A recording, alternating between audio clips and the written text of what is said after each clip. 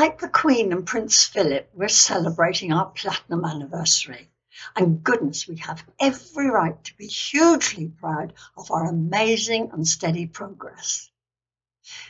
Each of us has our own experience of our sudden sparkling awareness of astrology. And when someone mentions that they're beginning to discover our subject, I assure them that they'll never be bored again. Since my early days, we've all come a long way, far further than many realise, towards a general acceptance of a modern approach to an over 4,000-year discipline.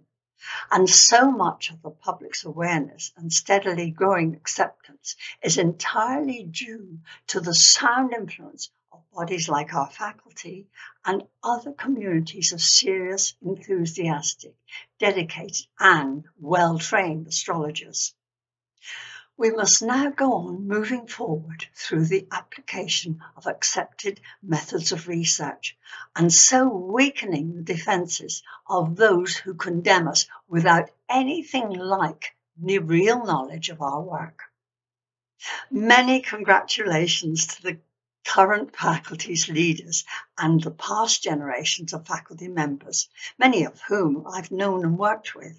Wherever they are now, I'm sure they're giving you the encouragement to go on and will continue to send you their blessings.